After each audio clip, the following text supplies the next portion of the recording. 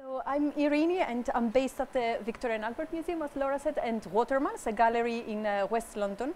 And I set up the digital programs team at the V&A in 2008, and then started curating the exhibition program with new media arts at Waterman's in 2010.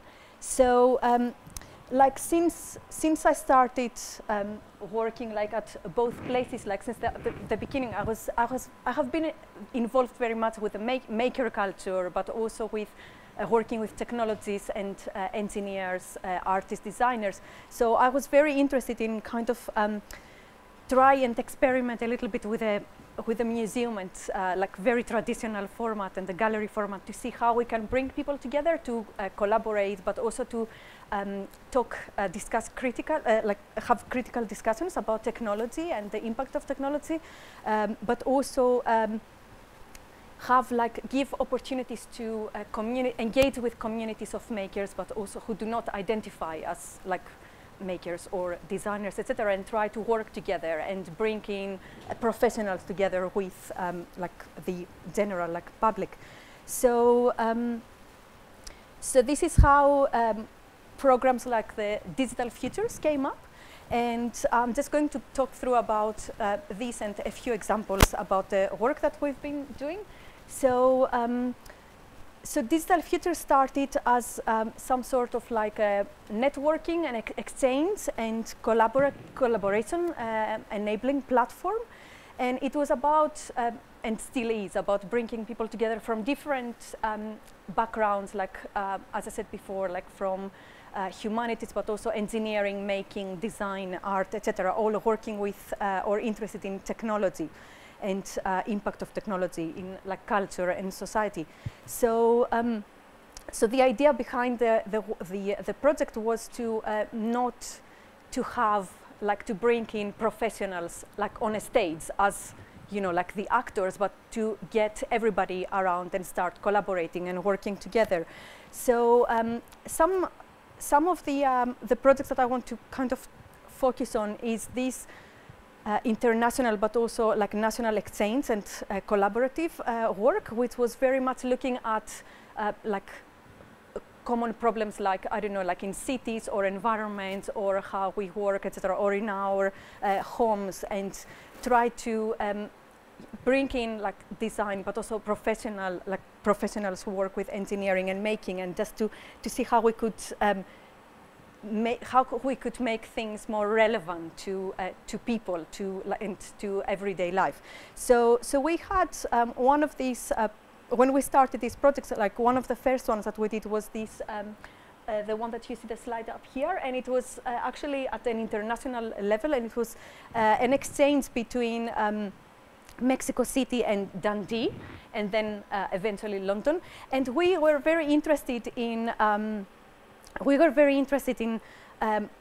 to have discussions about like smart cities and innovation, and to understand a little bit about, you know, how you know, people in communities, they how they understand innovation, or how they invent things in their communities, in their homes, etc. So so one thing that I should say, that I should have said, is that one important like part of how the whole program works, and this project in particular, is about like slow making and slow technology and slow processes, rather than you know, like looking at like fast and consuming technologies and objects and products. So it's very much about these collaborations that come together, and then we develop work, we exchange skills and knowledge and socializing, and then we develop work over time. So what we've done with this project was that we had a group of people from the UK who traveled to Mexico City, and and at the same time there was like an open call for like communities in Dundee. And the whole idea, first we wanted to gather data about like what people do in their everyday life in the city and the space where they live.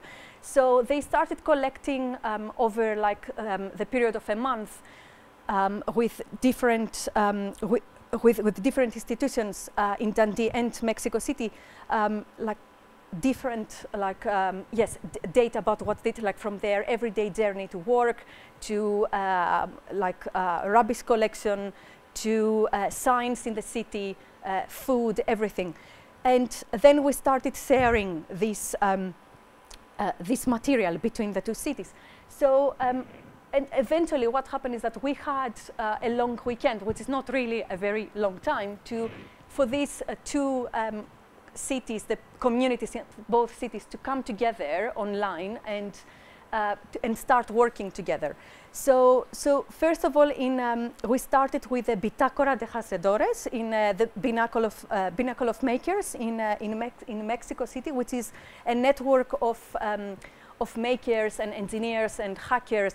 And it's what they do is that the purpose is to help citizens and users in Mexico City to understand how to best use their resources and spaces to make things and change things. So, the picture on the that you see there of the group on the street was when we had walking tours in both spaces, like in both cities, in Mexico City and Dundee at the same time. And another reason for that was that we wanted to find out more about like the makers who are not really identifying as makers, but like the artisans, people who invent things in the cities, but they are like slowly lost. And also to understand a little bit more about, at an international level, about things that happen in Mexico City and things that happen in Dundee, which are very, very different, like 150 citizens in Dundee, and 22 million in Mexico City. But we wanted to focus on similar ideas. So for example, I don't know if you can see that slide at the top here. So some of the topics that we were interested in was from environmental issues, waste, food, climate change, sustainability, etc. And so they spent the whole weekend working together and have live connections between the two cities, presenting work at each other and talking about the cities. And there was a series of projects that came out of that, which then we presented at the V&A, and this included like from guides to unknown places in cities, which are going beyond like what we what's the standard things that we would find on a guide as somebody who is visiting a place, or like going after like stereotypes, but also creating devices, for example, like talking about transport issues at both places, but also waste, etc. And then there were a few projects that happened in like to try and connect the two cities, like this one with a pink picture there, which is actually a group of people, the visitors from the UK, with the Mexicans who took part in the events via the open call. And they built this abstract device to connect the two venues that we were using in Dundee and Mexico City. And so the device was measuring light levels in Dundee, and then it was outputting the levels in that space there in Mexico City, which is the memorial room. It's a massive space in the center of Mexico City. So, like, just continuing on this idea of like trying to work with bringing together professionals with communities and understanding, just having this exchange. Another project that we did, which is kind of continuing in a way from the previous one that I mentioned, was the Unbox Caravan in Ahmedabad in India. And Unbox Caravan was a project that was initiated by Unbox Labs, who are a community of designers, makers, engineers, and technologists in Delhi. And they have been doing really amazing work with working with people across the country and doing street events and engaging them in hacking technologies, and also IoT, but community-led IoT projects. So this was. So Mozilla was also part of this event, and British Council, which meant that they brought together people from across India and also from the UK and the US. And so there was, so we worked, this was an even slower event, which was great. It took place over 2 weeks, which meant that we had plenty of time to go around to meet makers, to meet artisans in different areas of Ahmedabad, like from textiles to pottery to printmaking, etc. And then we sort of did mini collaborations with them. We started visiting them every day, then spending time with them, and then started building things with them and understanding their traditional ways of making, but also how we could bring what they make and in contact with like young generations, and in particular with the National Institute of Design in Ahmedabad, which has an amazing space, an amazing department of interaction design, but also technology. So we worked with the students there, and the pictures that you see there is from work that we did with the students, but also with community groups. So for example, the one at the far right there is it's a connected, it was called connected pole, and poles in Ahmedabad are the kind of there are areas in the city where people from the same families, religion, or professions, or artisans live together. So they are clusters of, and so they were exploring the.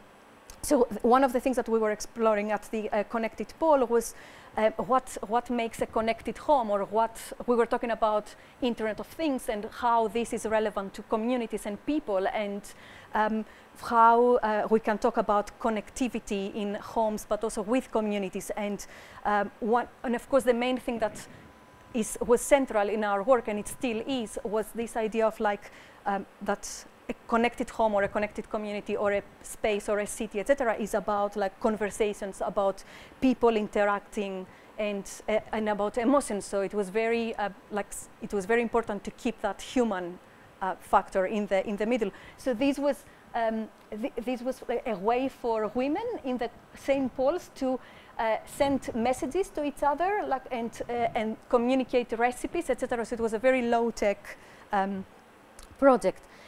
And then just going on after this, there was another step to the same idea of like, again, with how Internet of Things becomes relevant to communities in Anstruther with Mozilla Open IoT Studio.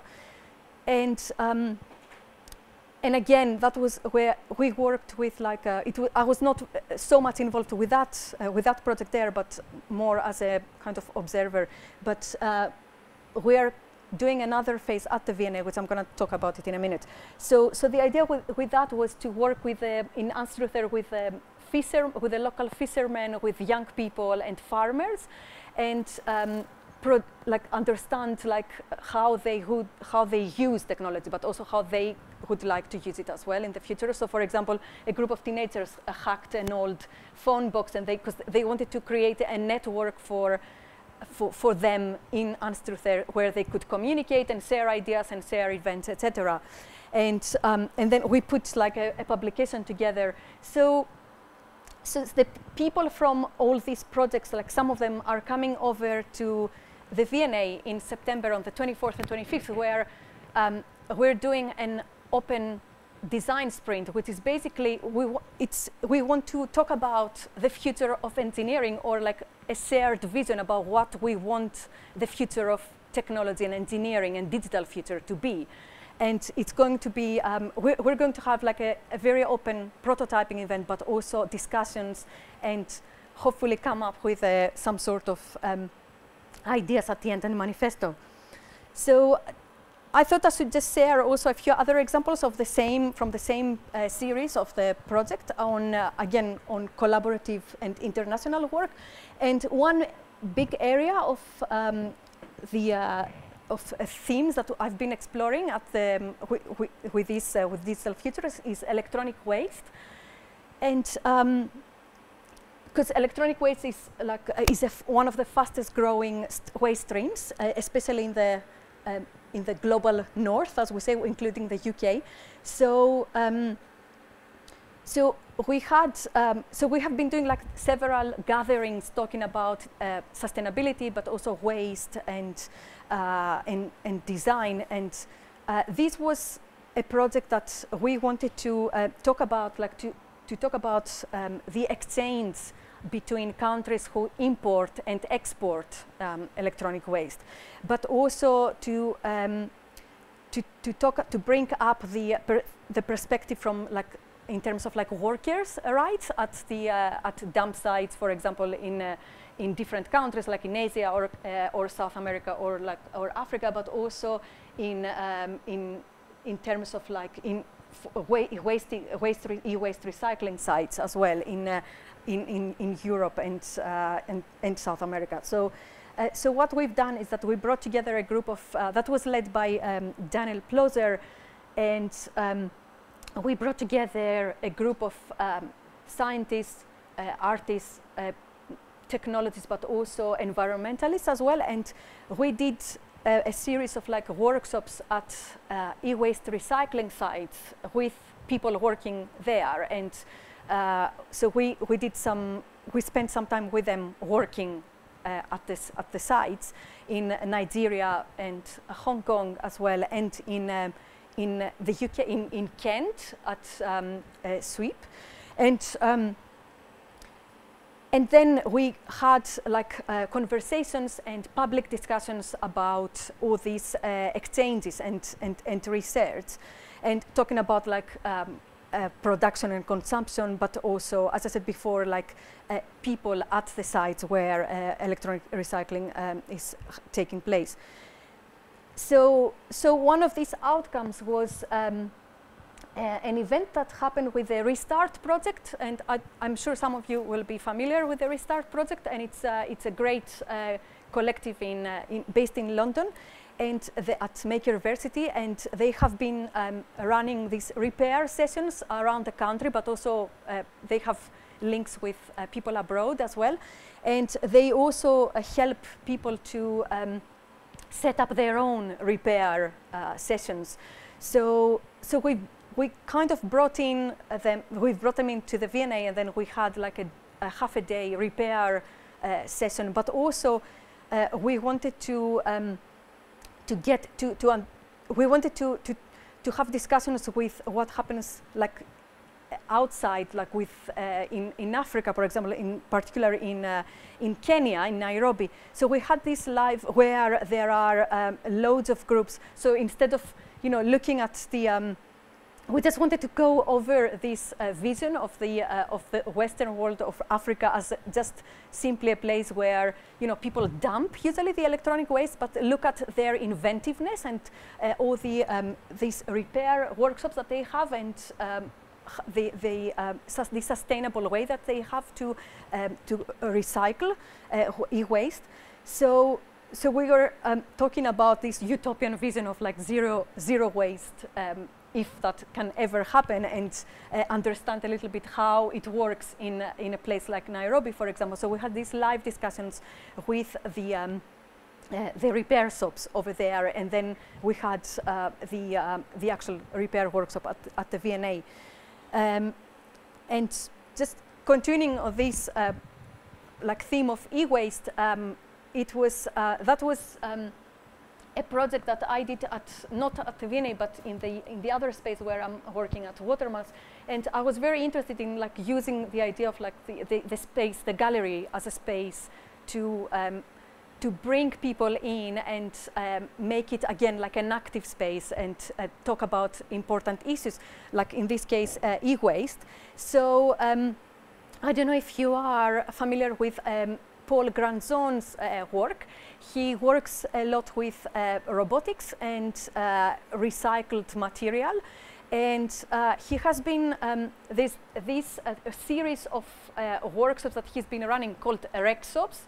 And what we've done was that this is what we wanted to do with the gallery space, to create like an ongoing RecShop. So RecShops are these series of events where you invite people to use a combination of recycled technologies and open source electronics and build things. But what we actually did was that we wanted to to find, first of all, to give people an idea of how much e-waste we have around us.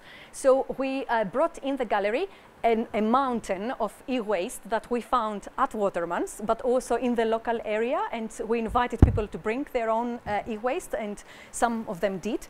And also we invited like locals, because that was a series of a project that we did with local residents. And so there were loads of people who have been working with like bikes, repairs, or like building machines, etc. So it was great to have them in and then build and create things together. So it was like an e-waste upcycling unit in the space for a couple of months. And these were the two. This is not the work that they created. This was work that Paul Granzon brought in the space, which is very typical of what he does. So there is here the first one is, this is called biting machine, and it's like a recycled VCR and a scooter, electric scooter. And what it does is that it has sensors, and people, it kind of tries to find people and like actually go after them and bite them. And so he's very interested in these relations between like human and machine, but also and tensions as well. And the other one works in a similar way, the autonomous robotic gun. Again, it scans the space, and then when it finds people, then it shoots at them. And unfortunately, we had to take this down after a few days, because it was somebody tried to take it from the gallery, and they probably thought it was a real gun. I don't know. So and these are some of a couple of examples of what people built during these workshops in the gallery. And it's a geranium life support system. And so we used like broken laptops and to create that like thing on the top of the geranium, which is covered by daylight approximation LED lighting system. And then there was a sensor in the pot to detect the dampness in the soil and actually water the plant. And the plants had to survive in the gallery without light and for almost 6 weeks, and they did at the end. So what we had, which you can't see in this picture, was a pump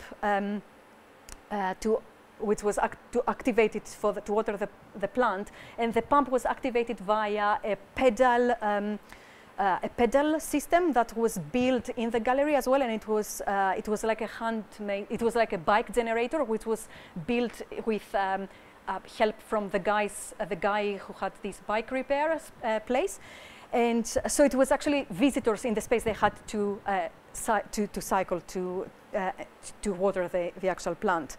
And it did work. Something else, I'm not keeping track of time, so maybe you can, okay. so something else that goes a bit in a more kind of futuristic scenario in terms of like, not exactly waste, but also environmental issues, is this project that has been developed, is ongoing, and has been developed in collaboration with different universities across the UK, and it's this project called Cleaning Land for Wealth, and it's from the EPSRC. It's funded by the EPSRC, and they have been working. The scientists involved in the project, they have brought on board these artists, these designers who have been working a lot in the Digital Futures program at the VNA, and they were interested to find a way to help the public understand what they were doing. So this Cleaning Land for Wealth is basically a project where they have been interested in doing research to understand how we can recover valuable nanometals from the soil. So Michael Barton and Mitzi Konita, who have been working, they have been collaborating with them. They came to the VNA and they've built these instruments, and that kind of explain the process that the scientists are using to recover the nanometals, but also like the biotechnology behind that. So, but also it's there is another phase to the project which is coming back to the VNA in September again, and it's looking at a more kind of like speculative and like future scenario of how if eventually, you know, we have to, you know, through the food to consume all these substances, like then how our, you know, if there is, if we can look at the extreme possibility of like redesigning like organs in the body, you know, to help us digest, for example, these substances. So it's a speculative project. I'm not. How much time I've got? 5 minutes. Okay. So. So maybe I'll go. Okay. So just a couple. Sorry. Let me see. I've got. Okay. So I've got 3 more slides anyway. So another area that we have been interested in and looking at is data, but also like currencies and how we understand currencies and in a digital world. So we had Heidi Hein there on for 6 months to work with the museum, with different professionals around the museum, but also with the public, and we just wanted to have discussions about the value of public organizations and arts organizations, and also you know, how we can understand like, for example, the value of like art and design, and when people come through the doors in a public space like the V&A. So we've been so in order to get like to have these quite abstract discussions, we designed a series of prototypes and wearables, and that people could use to make a donation to the V&A. So this was like a series of gloves or like pads, and there was a tap dancing machine as well.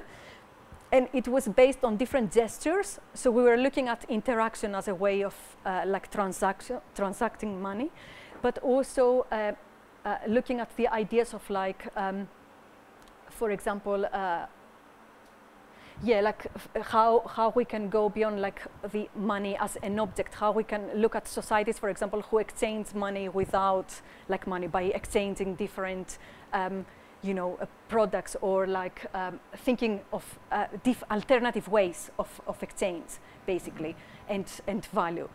So how these worked? That was like a basic RFID device with scanners. So it was every time you did a handshake with someone or a high five. So the idea was that we would use that at the shop or the cafe at the V&A, and that was a way for people to actually pay for their make a transaction and or donate money to the museum.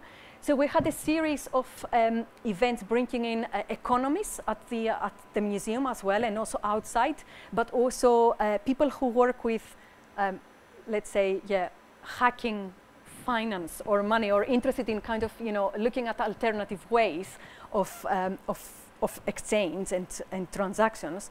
So we did a series of prototyping events, building or understanding, you know, how we could imagine different systems in these kind of scenarios. And this is an ongoing project, so we are hoping that the prototypes are still there and running, but we're hoping that we can eventually build an alternative donation system for the museum that people can use. I don't know if it's going to be based on these wearables, or like prototypes might become something different, but that was just like an initial way to give us an idea of what might come up, what we might come up with. So just to go back to the just to close also to this, using the museum, for example, as a space to have these critical discussions about making, but also outside the museum, not necessarily at the V&A always. as I said, I was involved with a group of people in the Mini Maker Fair in London, the Elephant and Castle Mini Maker Fair a few years ago. And but after doing a couple of events, the fairs, we thought that it was really important to start up like a space where we could have these very important discussions about maker culture and talk about, for example, gender, but also like diversity, activism, etc. So we set up Maker Assembly, which is a gathering that we have been doing now since October 2015, and the next one, the last one that we did was just 3 days ago in Sheffield, and this is where this is coming from. And I'm sorry, it's really bad, this slide, but we've been talking about activism and consequences and home. So, for example, how looking at from historical maker movements to the present day, how tech, craft, and making have come together or have been used as tools for change, but also exploring like what people do and what we can do in the future to make an impact. And finally, we were looking at the idea of like home as well, but in terms of like you know, community, but also like small groups, and how people use making a tech to take control over their lives, their communities, their space, etc., which is again is linked to the work that we've been doing with the Open IoT as well. So this slide is from a timeline that we started doing at the event in Sheffield, and basically we're trying to, it's very long now, it's 4 meters and it's going to grow even longer, but we were inviting people at the in Sheffield at the Maker Assembly event to help us create this timeline of important like what happened, like from when they remember or any information they have, to create like a crowdsourced history of maker culture in the UK, but also have included important events from everywhere around the world. So this is just on paper right now, but we're hoping to put it on GitHub, or just do like an online version where we could gather more information and have this timeline available on the Maker Assembly website, and share it with everyone. And the next event that we're doing will be in Manchester, and it will be just before the Crafts Council Makeshift conference. So it will be an opportunity to bring a different crowd to the space over there and discuss, like have discussions parallel to the conference. And just to close here, we've been trying to have like different groups coming into the museum, but going outside as well. So all these sessions, they are not running just at the V&A, because I always thought that it's very important to engage with the communities, with people. So it's a traveling like event in a way. So it's been going to places from Dundee to like Sheffield, but also in East London, South London, but also as part of festivals and university events, etc., and also abroad. And yeah, and this is a way for like creating a bridge between a very kind of traditional and formal institution with communities of people who make things, create things, invent things, and engineer things. So yeah, so if you happen to be in London on the 24th and 25th of September, come to the Open IoT event, and we are hoping that people can help us create this sort of like, not manifesto, but maybe like this shared understanding of what we want, you know, the future of like the digital future to be, or how we want to use technology. And that's it from me. Thank you.